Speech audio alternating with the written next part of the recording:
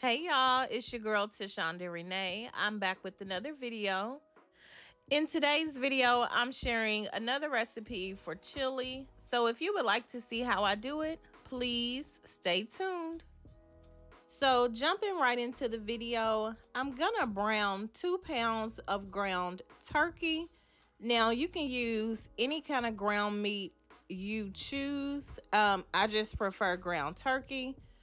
To that, I'm gonna add 1 small white onion, as well as about 1/4 cup of green pepper. I'm gonna season it with black pepper and some kosher salt. And you can season that to taste. I usually use about 1/2 teaspoon each of the black pepper and salt. I know I have several chili recipes on my channel already, but this time I wanted to share with you my favorite way to eat chili, and that is with spaghetti noodles. While your meat is browning, you want to go ahead and make sure to cook your spaghetti. I'm going to go ahead and prepare the chili while I'm waiting on the spaghetti to cook. So I've added 29 ounces of tomato sauce, 1 can of diced tomatoes, and I think that's a 15-ounce can. Also, I'm adding 1 can of stewed tomatoes, and that is a 15-ounce can as well. Next, I'm going to add my beans. I'm adding 1 16-ounce can of red beans in a mild chili sauce. And I'm adding 1 16-ounce can of dark red kidney beans, and those are also in a mild chili sauce.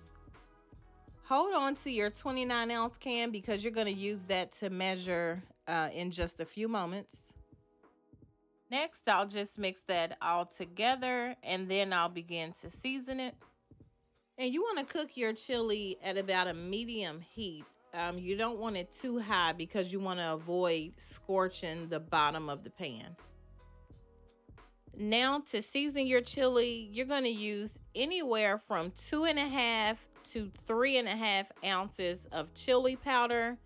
And my favorite chili powder is Blamers chili powder. I'm not sure that you can buy it outside of Louisville, but that is my favorite chili powder.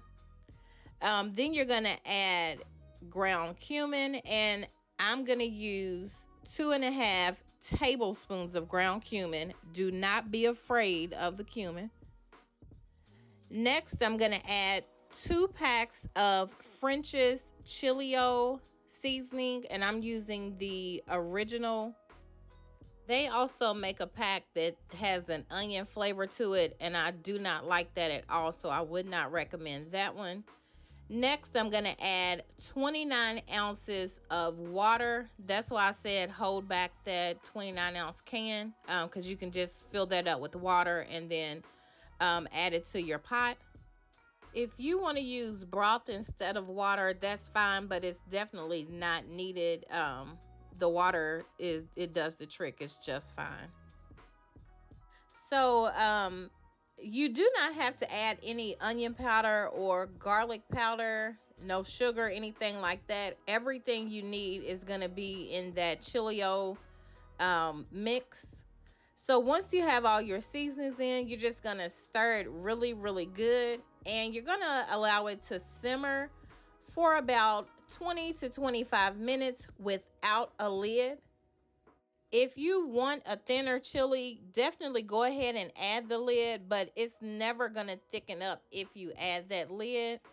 Leaving the lid off will allow just the right amount of liquid to evaporate to get that chili to the perfect consistency. After you've allowed the chili to simmer for 20 to 25 minutes, you want to go ahead and taste it. That's the most important part.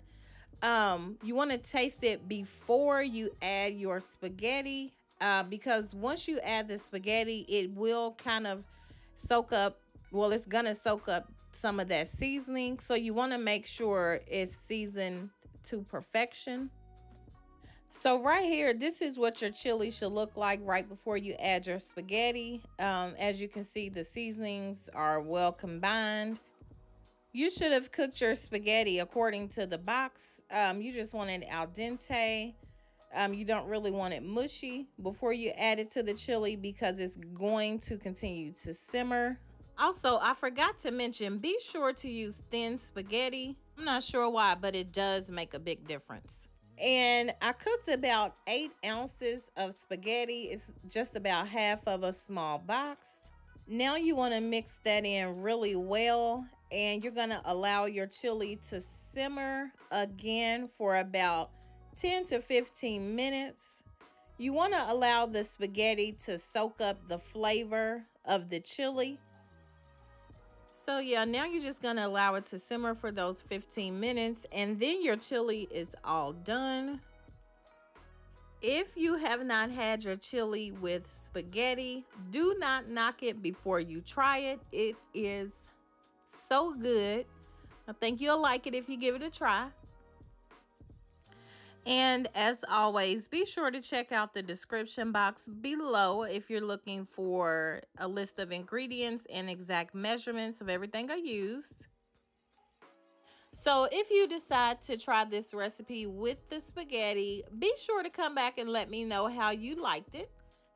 And if you have not already done so, please go ahead and subscribe to my channel. I would love to have you be a part of my YouTube family. Thank you so much for watching and have a great day.